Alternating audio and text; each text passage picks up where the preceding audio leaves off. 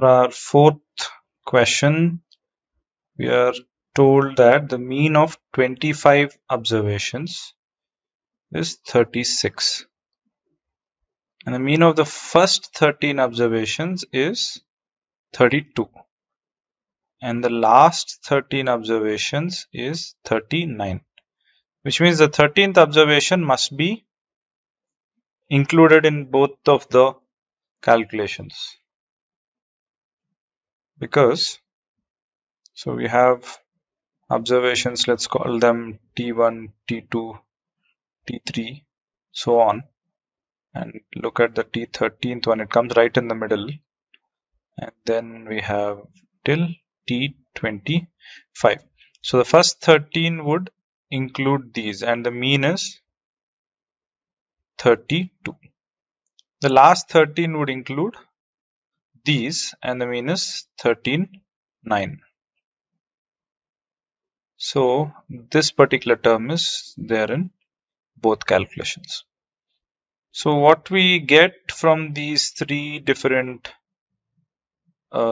pieces of information is, when you talk about all 25 put together, the mean is 36. So that means the total sum, sigma Ti, where I goes from 1 to 25, divided by 25 is 36.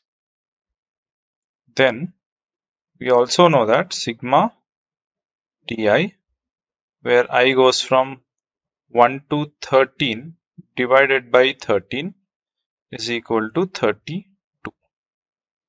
And sigma Ti, where I goes from 13 to 25 divided by 13 is equal to 39.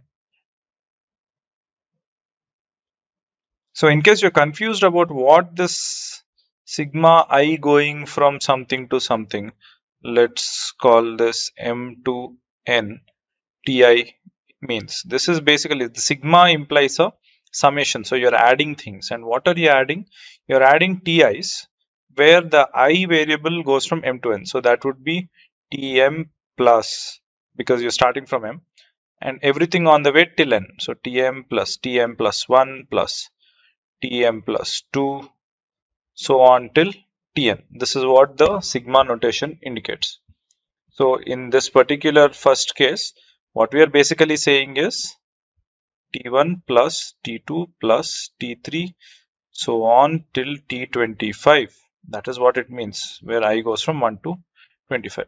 The whole by 25 is equal to 36, and this gives us sigma I goes from 1 to 25 Ti is basically 25 times 36, which is equal to 900. And now from the second piece of information, we get that sigma I goes from 1 to 13 Ti, that is the sum of the first 13 terms, is, so what is the mean? The mean is 32. So 13 into 32, which is essentially 416. And this portion, the last one, where sigma I goes from 13 to 25 Ti is equal to 13 times, because there are 13 observations overall, into 39. This is the given mean. So this is essentially 507. So now what we have is the sum of the first 25 terms is there, sum of the first 13 terms is there, and sum of the last 13 terms is there. So if I added these two, this and this, I'll get sigma I goes from 1 to 13 Ti plus sigma I goes from 13 to 25 Ti is equal to 416 plus 507, which is 923. However, these two put together are basically sigma I goes from 1 to 25 Ti plus T13. which is because our T13 is showing up once in both of these summations. Therefore, when I combine them, one T13 goes into the total summation and the other extra is lying here. So this is going to give us 923.